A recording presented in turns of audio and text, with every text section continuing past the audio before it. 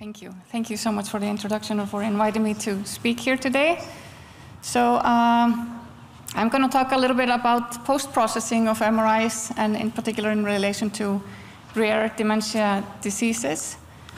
So we know that it's estimated that 5 to 8% of people over the age of 60 have dementia. And we know that Western nations are aging. And if we look at the graph here on the right, we see a prediction of the number of people who are going to be over the age of 60 over the next 30 years. If we are lucky to get to the age of 80, our chances of getting dementia are increased, and at the age of 85, it's thought that 25 to 50% of people have symptoms of dementia. So with our ever-aging populations, dementia will probably be most of the biggest threats to public health in the 21st century. Now, if nothing changes, we might be headed into a massive societal crisis. You see here on the right, there's an estimate of the number of people living with dementia over the next 30 years.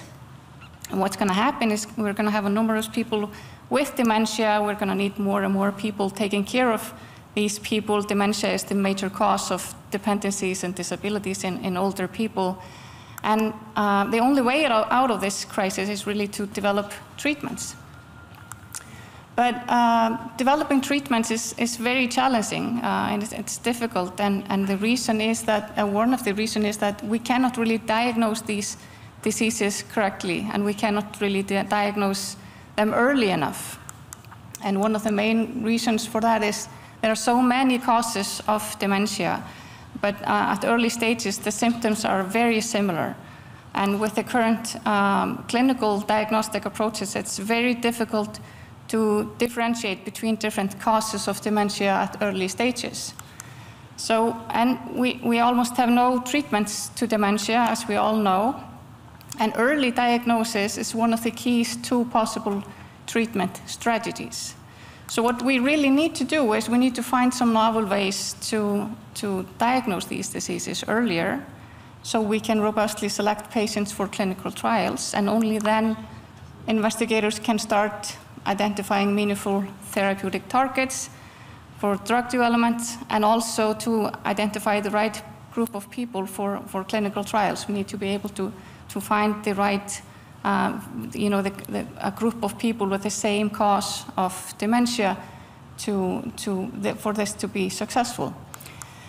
So this is a big major problem, as we all know in here, and how are we going to solve this? Well, we don't know yet, but in my mind, medical imaging is going to play a huge role in reaching that goal. Now we're living at a time where a huge amount of clinical healthcare data is being collected, and at the same time, computer power is reaching new heights almost every year. So we are living at a very exciting time, and in my research group, we are developing image processing strategies to extract new data from already available clinical imaging data to help us get a better understanding of the brain and brain diseases. We know that neurodegenerative diseases can cause structural changes in the brain. And at early stages, these changes can be very subtle and difficult to see and pick up for radiologists who are just looking through slices, 2D images of the brain. And we know, of course, the brain is a 3D structure, but the radiologists are looking through the brain slice by slice in 2D and try to identify these changes that have been associated with these diseases. Now, just to give you some examples and mention examples of this kind of changes that are taking place in the brain, one example is atrophy in the brainstem. Now, the brainstem is a very understudied structure deep in the brain. As you know, and in patients with a Parkinson plus syndrome called progressive supranuclear palsy, or PSP, what happens in the brain is that the midbrain, which is the top part of the, do you have a pointer? Or, oops, no, here we go. So we have in the midbrain, which is the top part of the brainstem, so patients with PSP have atrophy in the midbrain, while the pons, which is the next kind of substructure of the brainstem, tends to be preserved. So the midbrain starts to kind of form sort of like a beak, and then it starts to, the brainstem starts to resemble hummingbird. And this is the sign that radiologists look for when they are looking at brain scans of PSP patients. And here we have two images taken 9 years apart for PSP patient, and you can see that you can identify it on the image from 2016, but it's very difficult to pick this up early in the disease. Another example, a little bit more extreme in this case here on this figure, is this is a late-stage patient with normal pressure hydrocephalus, which is another rare dementia disease. This is a late stage, like I said, but at early stages, the changes are can be very subtle. And the symptoms of this disease are very highly overlapping with Alzheimer's disease. So at early stages, a lot of these patients are misdiagnosed with Alzheimer's. And what makes it even more challenging is that, like you saw in Paul's talk earlier, I mean, the ventricles in Alzheimer's disease also get enlarged. So at early stages with these two diseases, they are very, very similar. But for NPH, studies have shown that there is some disproportionate dilation of the ventricular system. And of course, the cause of the ventricular dilation is different in Alzheimer's than in NPH. In NPH, we have this accumulation of fluid in the ventricles, but in Alzheimer's, we have more of atrophy that is taking place all over the brain. So we want to, our research goal is really to develop some image processing methods that can help us quantify these structures and quantify them earlier than currently possible. We want to develop methods that are specific to these diseases to better characterize these diseases, like this disproportionate dilation of the ventricular system in NPH, but also this midbrain atrophy in Parkinson plus diseases, where we have the midbrain shrinking, but the pons is preserved. So we want to be able to quantify these changes in a more accurate way, so we can hopefully pick up these changes earlier than currently possible. So we know that, you know that there are multiple segmentation methods out there for whole brain segmentation, both classical computer vision methods and also AI-based methods. And often these methods are developed and tested on healthy brains, and brains that maybe deviate very slightly from healthy brains. But what happens is that when you take some of these methods and apply them to brains with pathology and extreme cases like severe ventriculomegaly in NPH patients, these methods tend to fail. And here's an example of an NPH patient. One of these methods is FreeSurfer, which is this very powerful and widely used method for brain image segmentation. But for these cases, FreeSurfer often fails. Another example is the brainstem. So FreeSurfer actually being this very, like I said, powerful and great segmentation method that works almost in every case. But if you look at the brainstem, FreeSurfer actually is the only publicly available method that does a parcellation of the brainstem. But it also tends to fail in some cases for the brainstem. And what also happens is that so for you to segment the brainstem using FreeSurfer, you first do the whole brain segmentation, and which is shown here, the second, do I have a point here? Yeah. So here, this is the whole brain segmentation from FreeSurfer, giving us a segmentation of the brainstem as one object or one structure. But then you go into the second module of FreeSurfer to get the parcellation of the brainstem, and that turns out to be very inconsistent with the whole brain segmentation. And also, in some cases, and many cases, the accuracy of the brainstem segmentation is not that good. And here we have the manual segmentation in comparison. And even in some cases, the brainstem segmentation completely fails, like in this case. Another drawback of these methods, like these classical segmentation methods, is that they have a very long processing time for free software, and then I'm talking about running these methods on a desktop computers with CPUs, not powerful clusters like Morris has. It takes around 10 to 15 hours to process a single scan, which could limit its use in large studies, but maybe doesn't when we're using clusters, but limits its use in clinical settings at least. So in recent years, as we all know, various methods have been proposed using deep convolutional neural networks to tackle the image segmentation problem. And we know that the UNet is a well-known CNN architecture that has been very successfully and widely used in medical image analysis. Now, deep learning methods generally need numerous labeled images for supervised training. And for brain segmentation, manual segmentation is still the gold standard for brain segmentation. And such data is not often available or not feasible to generate. It's very tedious and time-consuming to manually annotate brain images, and you need experts to do this. So this is often not possible to do. So in our research, what we've done is that to kind of address these challenges is that we have developed a variation of the three-dimensional UNet to segment these structures, and we use automatically generated training data. A few years back, we developed kind of a classical image processing method using multi-atlas segmentation to segment multiple structures in the brain, but in particular, we focused on the ventricular system in relation to NPH patients, but also then adapted that method later on to be able to parcellate the brainstem as well. So we use this method, it's quite accurate, and we use this to automatically generate our training data. And then we extract the structures that we are interested in, feed that into our deep network to get an automatic segmentation of the brain.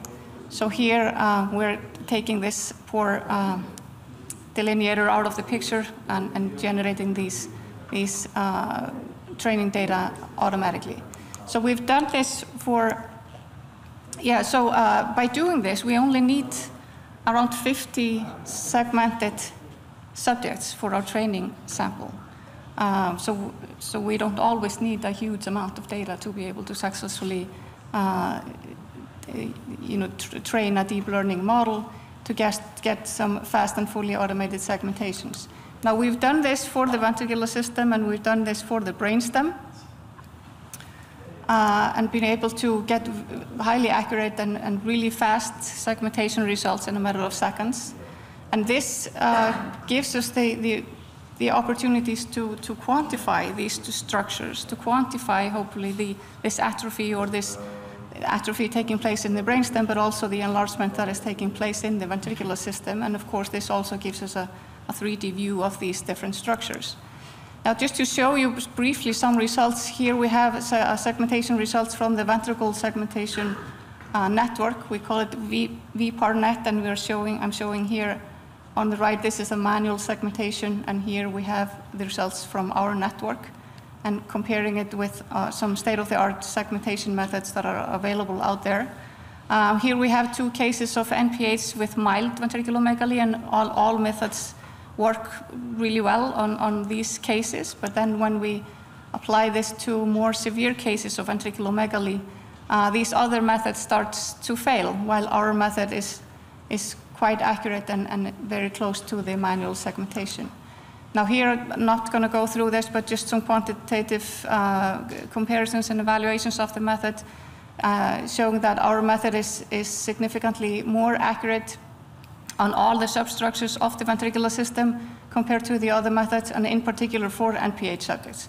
All methods are very similar for healthy subjects, but then for the NPH subjects, these other methods start to fail.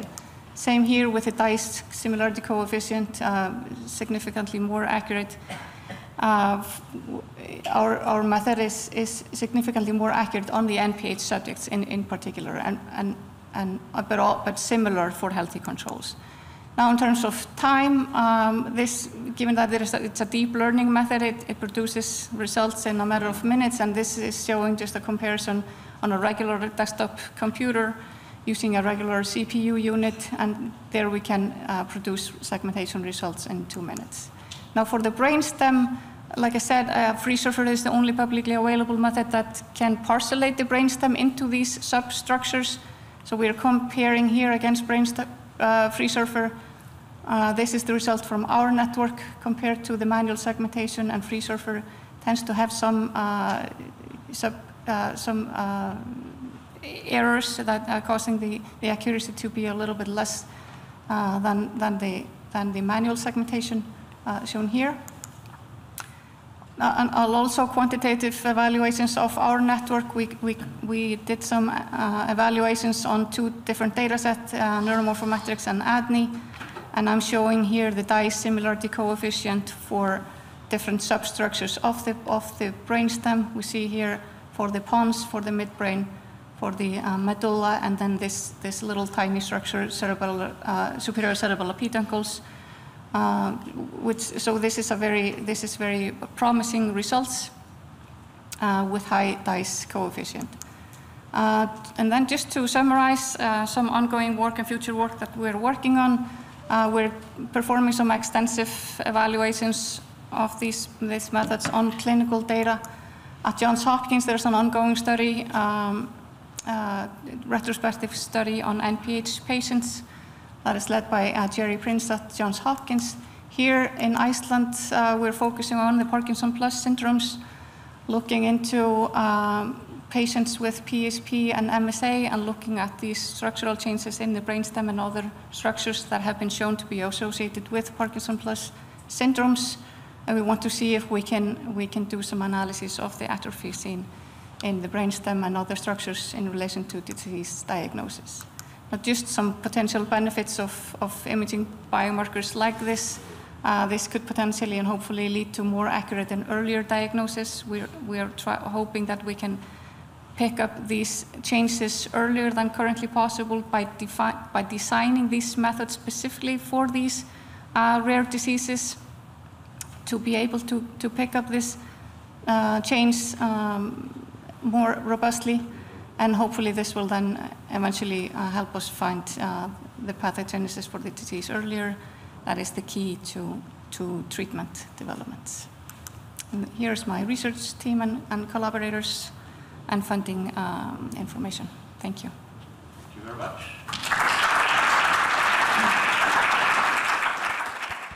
The coffee is still out there, so we still have time for one question, but then the main remaining questions I would like to push to the coffee break. But we have time for one.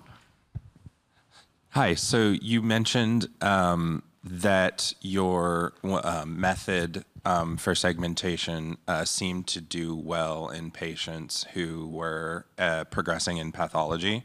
And so one of the continuing issues that we always have with our research is that any of these automated segmentation methods always tend to break down as people move further along into the disease. And so that introduces systemic bias into your system. So can you talk about your thoughts on creating training schemas for these automated segmentation systems that address that, and how we can try to reduce that wherever we can? Right.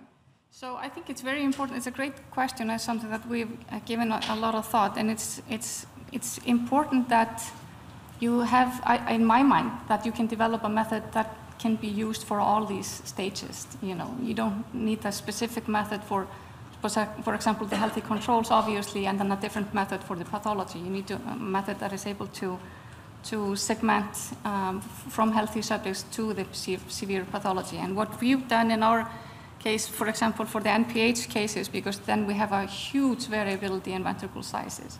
So we are training our model on subjects that kind of, cover the range of ventricle sizes that we want our method to be able to find. And also we're training on healthy controls and patients with severe ventriculomegaly. And we're also training on data from different scanners and sometimes different sequences, like SPGR versus MP rates. So, because when you train your model on a single, or on a very uniform training set and apply it to a different training set, that's not going to work well. So that's kind of has been our take on it, to try to have a very rich training set, even though we have a small number of subjects, but we try to kind of cover this so we can, and that has turned out well in our case.